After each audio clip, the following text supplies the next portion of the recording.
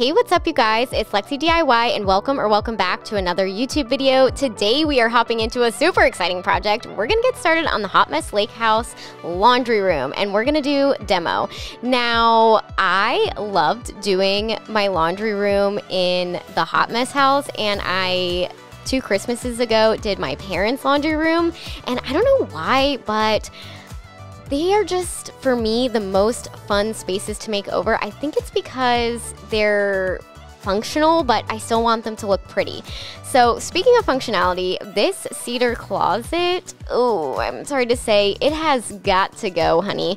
We basically just use it as a catch-all, and I know people like use cedar closets for fancy jackets and stuff like that, but to be quite honest, we don't have fancy jackets and we could really use the space for something else more. So I'm gonna be carefully taking out all of the planks of cedar. Now, one thing that was really odd, I could tell that the closet wasn't as deep as the wall looked. So I measured it and I was missing 7 inches, and I was like, where are those inches? Because that's valuable storage space. So I cut directly into the drywall once I was done taking the cedar off of that side, and I just wanted to do this to make sure there wasn't any electrical or plumbing, which I had already checked in the attic, but I just wanted to double check. Better safe than sorry. I put my phone in there too and recorded just so that I could make sure there was nothing, and luckily we were good to go. And I'm also just using my multi-tool to cut little pieces, and that was a lot easier than just like busting a hole through it. Anyway, I was really excited to see that they had just used 2x6s to frame out that side, and that's why we were missing those inches, like with the drywall and everything. Which is kind of confusing. I think that they might have put this closet in later and maybe just used like extra materials that they had left over.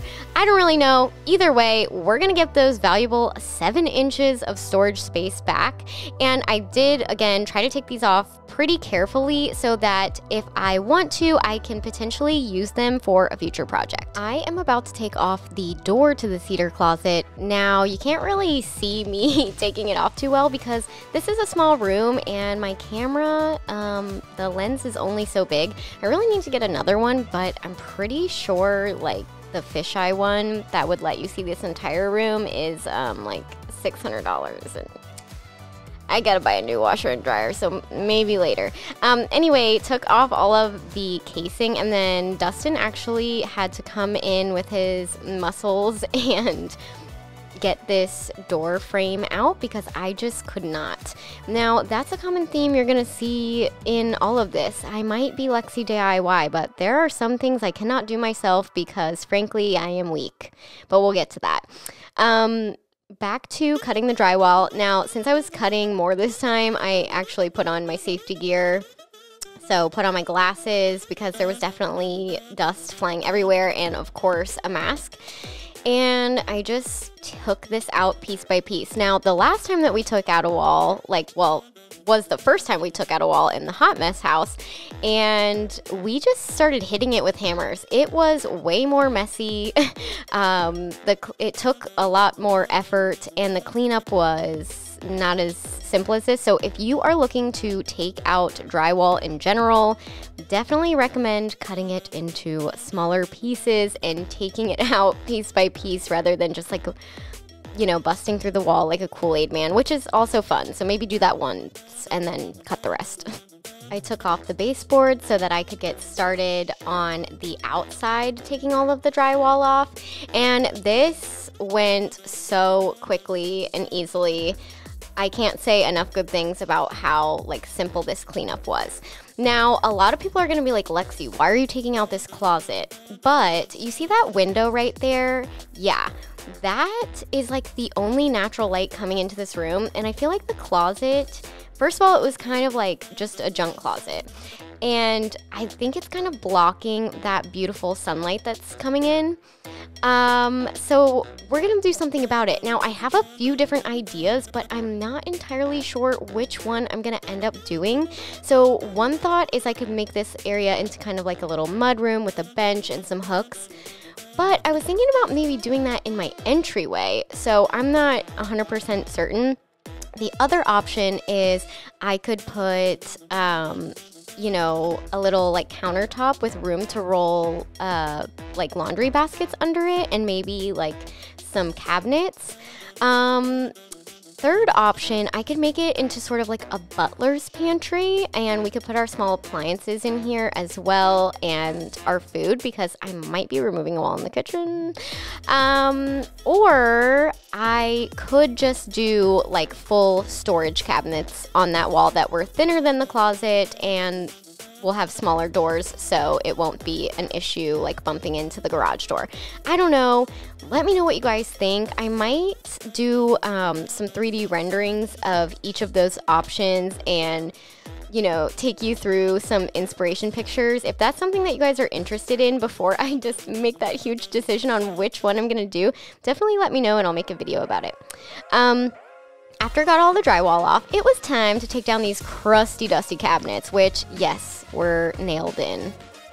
Once we got everything out, I decided it would be easiest to probably start with that smallest cabinet, because the other one were either 2 or 3, and I was like, why is it not coming apart? And it's because it had a metal clamp on it at the top. I also found like a cat water or food bowl, which was interesting and very dirty, but that's okay. Then I just kind of pried them apart. Now, all of them were nailed together. Dustin was spotting me to make sure I didn't fall down. And as we started to move this, we realized, oh, it's coming down in one piece. Like we could not get them apart. So it came down one piece, and Dustin, just like an absolute boss, just carried the entire thing out into the garage. And then there was these back panels that we needed to get off. I was a little scared about these because they had a bunch of nails sticking out, so we made sure that to tap them down and everything. And again, I just like was not strong enough to get these off of the wall by myself, so shout out to Crustin because he really has been saving the day on this project.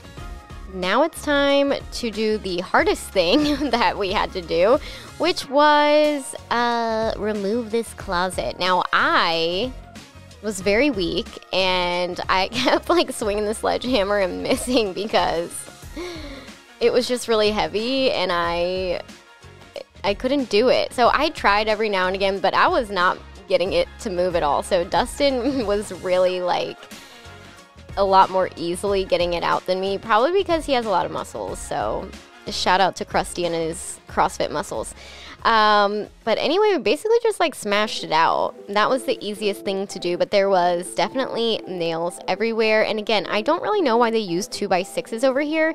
If I had to guess, maybe they just had it left over from another project and like, you know, put it in later, because for some reason, I feel like this closet was an addition just like looking at the ceiling. Obviously, I was very sad that I wasn't able to get anything out by myself because I'm weak. But yeah, I think that they just like put this in later, so I don't really know. But now we're going to have to patch up all of these holes, which like I'm really not wanting to do that, but gotta do what gotta do. These were probably the hardest to get out because they were up against the wall and we were trying not to put more holes in the wall, but Crustin did it very effortlessly, and I'm really excited because you can already tell how much bigger the entire laundry room feels. Another thing that I would love your guys' opinion on is, should I like change out the door that goes to the garage? Right now it's just one of those like hollow wooden doors, and I don't think it has the proper seal that it's supposed to go to the garage, so I don't know. Anyway, took the old crusty curtains down, and you guys, there's so much more light in this space now. It makes me so happy. This I think like held brooms and stuff like that, which is great for storage, but it was kind of in an odd place, like right next to the sink, so it would always just get super cluttered.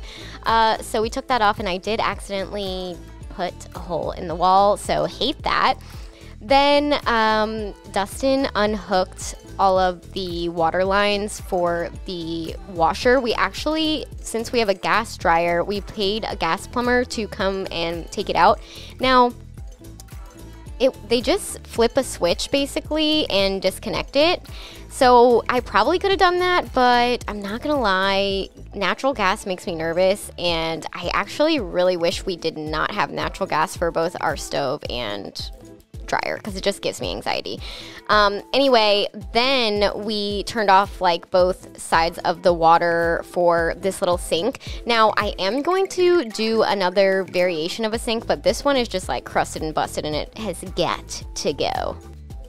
Once that sink was out, I started taking the rest of the stuff off the wall, like this paper towel holder and just some other random things.